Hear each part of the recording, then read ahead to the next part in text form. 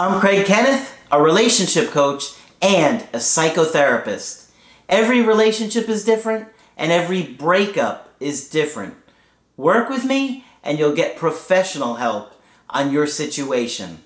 And if you're in no contact, focused on personal growth, my workbook series, The Knowledge, will help you make changes like you've never made before. Available now at AskCraig.net.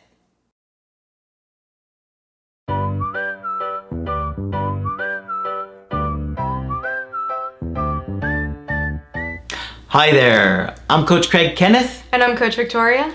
And today we're going to be talking about I took her for granted. One of the things that I think happens with people is taking people for granted in our life. We have a tendency to just expect people to stay no matter what.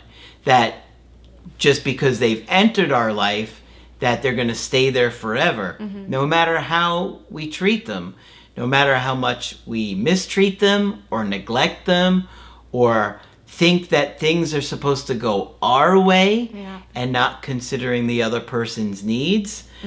But sometimes people just get tired of it. So you always want to consider, are you taking the people in your life for granted? Are you thoughtful to what their needs are? Because they probably have different needs than you do. Exactly. And this goes particularly for dating, because you're often going to wind up with somebody who has a different attachment style than you do, and that means they're going to have a lot of different needs. So just be aware that if you take people for granted and you just wind up in a relationship where you're sitting on the couch every day and your partner's saying, why won't you go to this baseball game with me? Or why won't you go to this concert with me? Why won't you go see this comedy show with me? Eventually they're going to get tired and frustrated and might even leave. Exactly. You have to remember that people have a choice to stay in a relationship or not. That just because they enter a relationship with you doesn't mean that it's going to be forever. Every day is a choice to stay in that relationship. So you want to treat it as such. And you also want to remember that they could leave you at any time for any reason. And when you keep that in the back of your mind, it's going to make you more likely to treat that person well. Exactly. So today I've got an email coaching that we're going to go over from a guy that is in his early 20s. And I thought this was an interesting one that I thought you guys would like. So he said, hey, Coach Craig, I hope this email finds you well. My name is Jonathan and I am 21 years old. I'm writing you because I'm currently going through the worst time I've ever had in my life. I had to watch several of your videos to get the conclusion that you are probably the only online coach that can help me getting through my breakup. We are very passionate about breakups and they have had a huge impact on me my entire life. Both my parents were married 3 times. My parents split up when I was a year and a half old. And that caused me to have massive amounts of anxiety in my life. Separation anxiety, going to my dad's and being away from my mom. And so I understand, you know, through putting this together for years and going through my own painful breakups and exploring that with Margaret over the years, we've been able to spend years processing it, understanding and growing. And that's why you see a difference in what we do than the other wannabes out there, as you put it. And you'd also be surprised to see how much we learn from you guys. And even in the calls, just how many different patterns that we see over time, and the different things that can happen, the endless possibilities that can happen in breakups that we do see and hear from you directly. Yeah. And I brought Coach Victoria on board because when I was going through my own breakups years ago, one in particular, she was very insightful. Remember how I talk about most people don't know what they're talking about and have no idea? She had a good barometer that most people didn't have. And that was back then when I knew nothing. And that was probably about 8 years ago, I guess. Yeah. And so, you know, over the years, I kind of talked to her about breakups and stuff. And, you know, that's why she's on board, because she's got a good instinct for it. So let me go on. So the girlfriend is also 21 years old, and he says, we had a wonderful relationship, getting through school together, starting an apprenticeship, becoming an adult, and started studying for a bachelor's degree and even went to another country for a month at the end of 2019. We really had a wonderful relationship. However, becoming an adult and facing more responsibilities started to make us become distant. That happens. Yeah. Right? Like once you start transitioning to the adult world, because they were younger, now you have to take on a lot more things that you weren't ready for. Right, and it seems like they went through a lot of big landmarks together as far as moving and school and all of that. Those are big things to go through as a couple. Yeah, yeah. He goes on to say that during the last 2 years, both of us didn't really invest into the relationship because we, or at least I, took everything for granted. What do you think would happen in a situation like this? Over time, the connection just gets lost and diminished. Because a connection is like a live thing. It's like a tree or like even a little baby where you have to take care of it and make sure that it's being fed regularly and changed regularly. And, relationships can just die down when there's no life or excitement. And it sounds like in this situation, a lot of their attention was focused on other life events that were going on. Yeah, and he's saying for 2 years. Yeah. That's a really long time to get more and more disconnected from somebody else. Exactly. All right, let me go on. Since we both live with our parents, we often just hung out in our rooms and watched some Netflix together or went out with friends. However, with the COVID crisis, that made things much harder because getting to a bar or restaurant became impossible. Obviously understandable. I really think that made us becoming more distant. Even though we saw each other at least once a week, the quality of the romantic time was missing. I really think that it's important to court your partner even after many, many years. Yeah. Going out, finding a way to do fun things together is so important to keeping it fresh. Yeah, and I think this is a problem that many couples had, especially during COVID. Now you're assessing how safe is this person being, how safe is that person being. After you meet, then maybe the more anxious person might be like, oh God, now I have COVID. There might be grandparents that are living in the home or something. Exactly. So this gets very complicated. And I'm not sure how often they saw each other before COVID, but it sounds like he was saying that there was a drastic change in the amount of time they spent together as well. Yeah, it sounded like about once a week, but maybe there were points during COVID where that decreased. Yeah. So let's go on. I've always loved her, and I knew that I loved her. However, I think I didn't make her feel it that much. At the end of January 2021, I went to her home after our first bachelor's exams and realized something was wrong with her. It was in that moment that I realized she had lost a lot of weight, and she was never overweight at all. I asked her if something was wrong with the exams, if someone had died, if she was pregnant, and the last thing, if she loves me. And she said, I somehow have no more feelings. Wow. Shocking. Yeah. Out of nowhere for him. Yeah, and this could be a number of things. It kind of sounds like she might have been depressed even during this time to lose all of that weight and just to have that physical change happen. Yeah, that it had been going on for some time and he hadn't really noticed. Yeah. You know, he is young. Yeah. He's a young guy. You know, he might have not been as emotionally attuned as like somebody that's a little bit more mature and has more wisdom to say something doesn't seem right, you know? Right.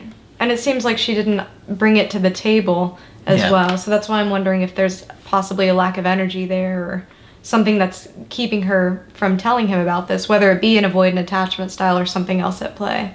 Just speculating. Yeah. Certainly all those options are on the table, I think, too. It was the moment I realized my world was getting dark. It was that moment I personally realized how much I loved her. I'll tell you, I see this all the time. Oftentimes we take people for granted until they say they're going to leave us. And then all of a sudden we realize how important they really are to us. Yeah. And that's why I was talking up front about taking people for granted. you really don't want to take people for granted because you don't know when stuff like this can happen. And if you're not courting your partner and taking them out and trying to, keep the relationship alive and fun, at some point they could just say, it's just, we're going through the motions, but there's not really anything there. Exactly. And I could see how somebody could go the opposite end of the spectrum, where they're so afraid of losing their partner that they suffocate them instead of taking them for granted in that way. But I guess it is also possible to be more anxious and also take your partner for granted when you're more concerned with your needs or how your partner's going to fulfill your needs. That's big. That's a big point that I think a lot of people overlook. They think that things are supposed to go their way. Right. Like the relationship is supposed to go how I expect it to go or want it to go. But it's not like that. Right. You have to consider what your partner views things or how they view things. Exactly. All right. He says, I realized what loving someone really means. We both cried and I was in deep shock. In an attempt to re-attract her, I made literally all the classic mistakes. I begged and pleaded, and I felt she was unsure about her decision. She even told me that she just doesn't know what she wants and needs time. We then even went on a couple of dates and ended in bed one day. All right, so it sounds like they got the spark going a little bit there. There was some traction going on. I wonder what happened, right? This story continued for about 6 weeks. But I felt that it just wasn't the same anymore. I bet he was trying too hard. It could have been. It could have been. And that he was kind of smothering her by trying to regain it to where it was. And it was probably overwhelming her. Right. That would be what I'd speculate there. Yeah. And it is unfortunate, but there could be a time where in your ex's mind they think, now it's too late. Now that you see that I'm in this desperate position, now you care? Yeah. Did you not notice these past couple months that I haven't been feeling well or whatever it could have been? And sometimes people might expect you to intuit how they're feeling. And this can go along with the avoidant attachment style, as we talked before on the channel about it. But I wonder if this could also be at play. Yeah. Ideally, even if your partner does notice something too late, the ex would be open to that and be able to say, okay, well, now let's move from here forward. But a lot of times you got to catch it before that breakup. Yeah, exactly. All right, let me go on. He said, I was needy and clingy all the time. See, just what I thought he was going to do, which made things even worse. As you can expect, the day came and she told me that she just isn't happy anymore. And she hoped that her feelings would have changed, but they didn't. I'm not surprised by this because he was trying so hard to repair it that it became unnatural and uneven. And so she probably was just like, I'm not feeling it. Yeah. She wasn't getting excited about him. He was like trying in an unnatural way, which happens sometimes. Yeah. She said that the last 2 years often felt like we were just best friends. Okay, well, there's nothing wrong with being best friends. It's nice that you can be best friends with your partner.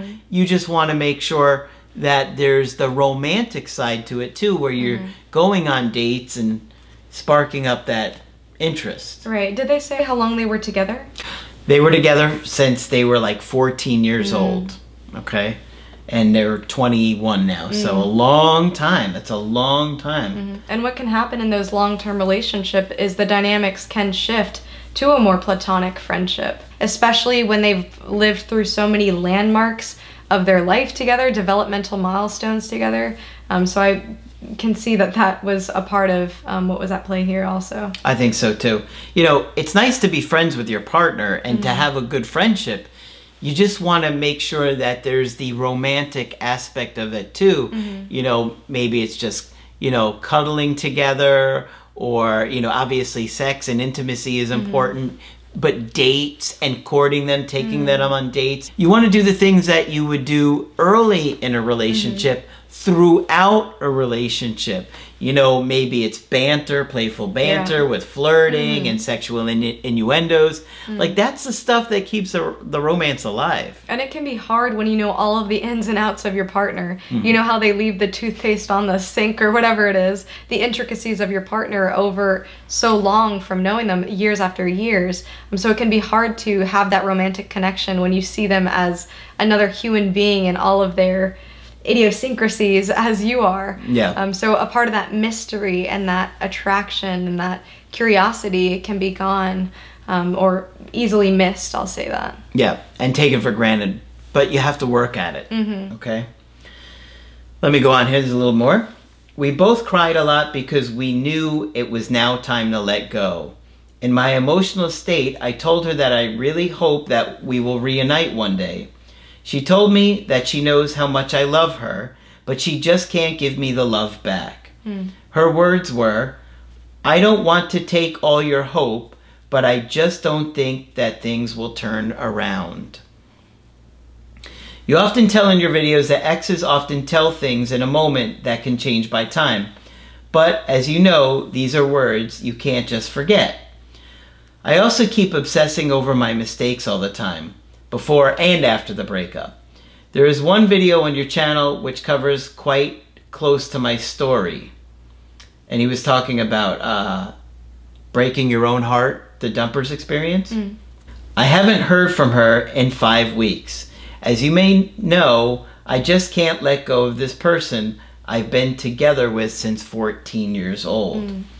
We do live quite close to each other. It's about a 10-minute walk. So chances are really high we will cross our paths one day, but I'm really afraid of that. Many thanks for all you're doing. Much love to you and Margaret. Take care and stay safe. Do you have any advice for me, and what do you think? Is there a spark of hope for me? Okay, let me start here. Go ahead. Obviously, you've been with this woman for a long time, 7 years. Your entire childhood and adult life. I don't say you're early. You know what I mean? Your teens. Yeah, teen years, yeah. As a big, huge component of life and aspect of life, she's certainly never going to forget you, no matter what happens. You won't forget somebody that you've gone through 14 to 21 with. Yeah. It sounds like the transition to adulthood led to this relationship being neglected. And I think that they're now getting to that phase of adulthood where they're starting to find their own identity as real adults. Yeah, I think that's a huge part of it, that developmentally they're at a place where now they're trying to explore and find out who they are, and their identity is being formed. And Margaret has a ton of videos that we recently did on this exact topic. So I think this is a lot of the conflict that's happening, is figuring out who I am in the world. Traveling seemed to be part of it. School, these are all life decisions that kind of form your career, form who you are, form aspects of what you like to do, and things that are quintessential to who you present as. So I think this is a really big factor in why this relationship fell apart, is that it seemed like a lot of attention was on those things, and appropriately so developmentally.